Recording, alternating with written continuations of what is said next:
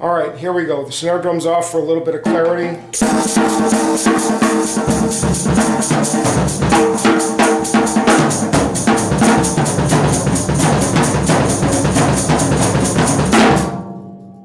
All right, so what I want to do is tie two of John Bonham's drum riffs together. And I'm going to equate this to the riff in 4 sticks, which is basically the beat of the song, and the Bo Diddley riff in The Song Remains the Same, Moby Dick. Okay, we'll start off with 4 sticks. And what you've just seen there was just 2 of them tied together. Okay, now 4 sticks.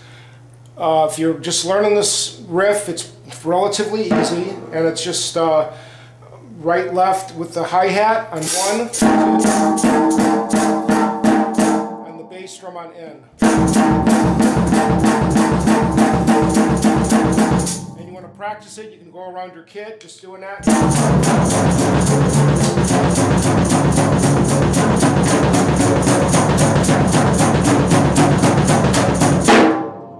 Okay, so there's that. Now, then what you do is it's just basically kind of like you're actually playing a beat on your cymbal. Okay,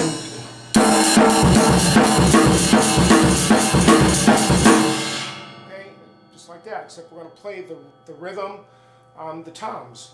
Okay.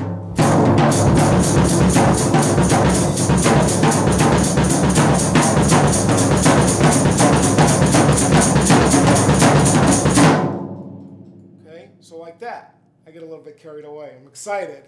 It's pretty fun, right, playing Bonham. So, 4 sticks.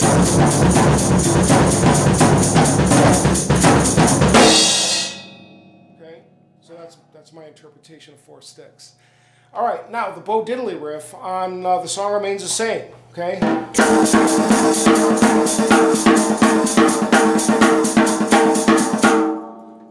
Now, except Bonham had this really cool thing where it was right hand, left foot, left hand, right foot. We're going to do the riff with the hi-hat, and it's just basically a triplet.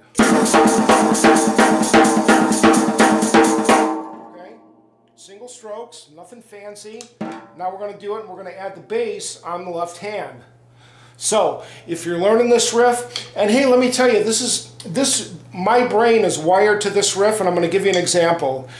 I've done a video, a short little video of an introduction to a Judas Priest song, and it is, gosh, I'm wrecking myself over this one, Exciter, okay? And in that introduction, what I do is when I play that, it's right hand, left foot. I can't do a double bass rhythm where I'm going right hand, right foot, and on my left foot on N. And I just can't do it. It's impossible. And it goofs me up almost to the point where I can't play a double bass without, like I'm keeping a rhythm or a double bass pattern as the beat of the song, and I try to do a roll. Man, it goofs me up sometimes, and I just can't do it. Okay, so enough of that. Anyway, so here we go.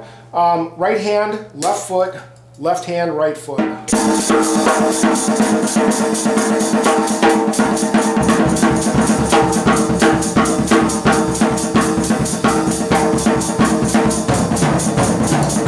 then just start mixing it up and just figure out little transitions that you can do in that roll.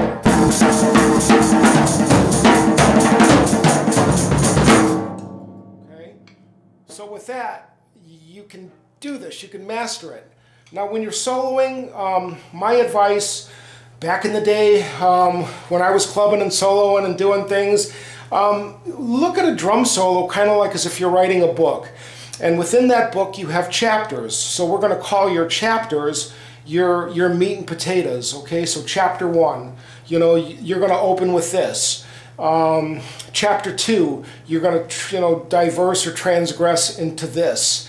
You know, and I've always equated the drum solo as kind of like a roller coaster ride, a high and a low. Okay, so, and that's kind of what you want to take your audience on, you know. Of course you want to show off to drummers, but you also want to entertain just regular folks who want to appreciate a drum solo, and not everybody does. So it's kind of your job to not slay them, not overwhelm them, but to open that book is kind of like, you know, here you go, okay? And we can do short stories, we can do medium long stories, or we can do like epic stories, okay?